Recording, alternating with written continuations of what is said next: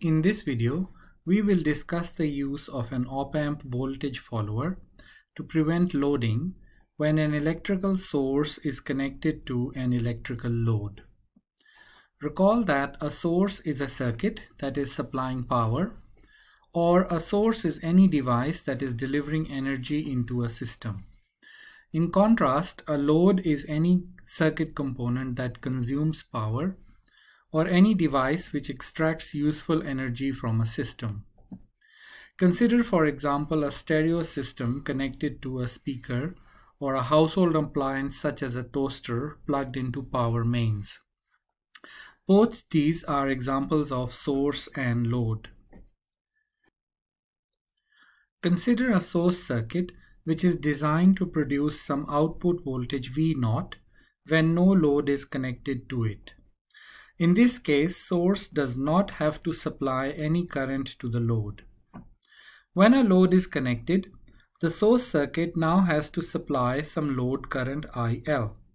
This changes the output voltage produced by the source, which is now VL, and VL is not equal to V0. The change or the decrease in the output voltage of a source when a load is connected to it is called loading.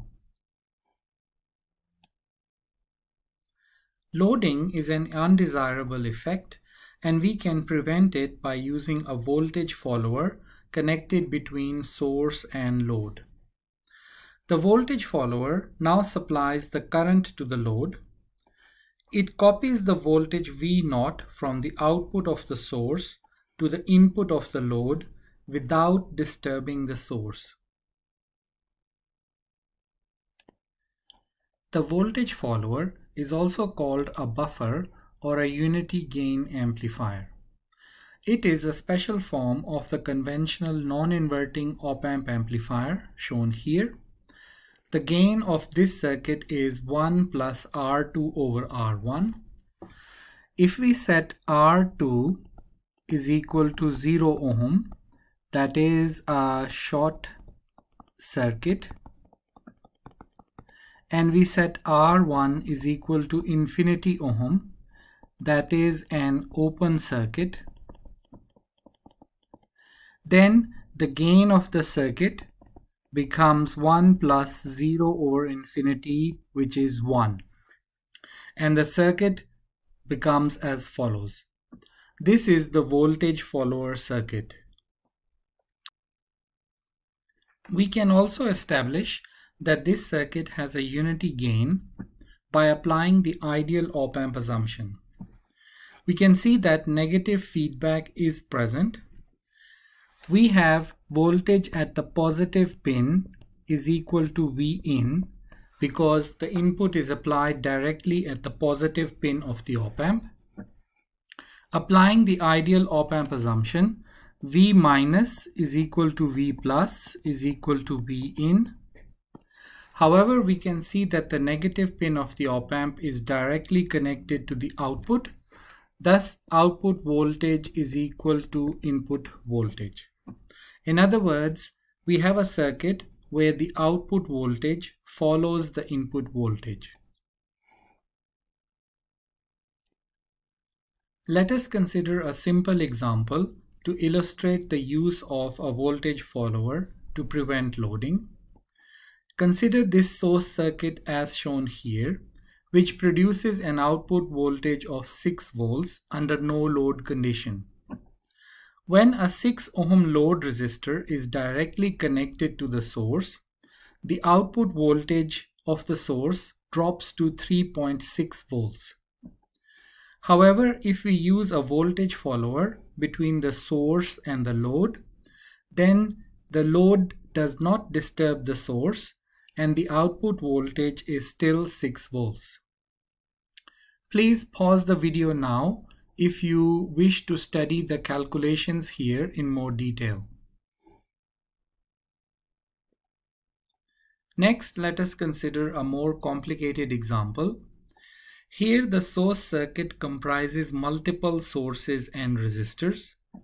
Also, the load circuit comprises a dependent source and multiple resistors. In particular, in this example, the source circuit has one independent voltage source, one independent current source, one current-controlled current source, and two resistors. The load circuit has one current-controlled voltage source and multiple resistors. We can use Thevenin equivalent circuit technique to represent the source as a single independent voltage source and a single resistance. Similarly, since the load circuit has one dependent source only and multiple resistors, we can use Thevenin equivalent circuit technique to represent the load as a single resistance. If you are interested, links are provided at the end of this video showing how to find these Thevenin equivalent circuit values. Using the Thevenin equivalent circuit technique, we can draw an equivalent circuit for this source-load interconnection as shown here. From this simple equivalent circuit, it is very easy to show that the output voltage is 4.705 volts, and this is less than 8 volts due to the loading effect.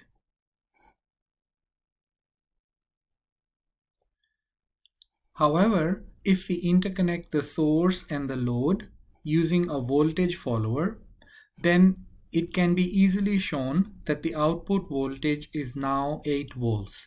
That is, the voltage follower prevents the load from disturbing the source, and this avoids loading. We can reconfirm these values using LTSPICE. This is the same circuit with the source directly connected to the load. When we run this simulation, we can get the operating point values. We can click here, and LTSPICE is showing that when the source is directly connected to the load, the output voltage of the source is 4.705 volts, which matches what we predicted.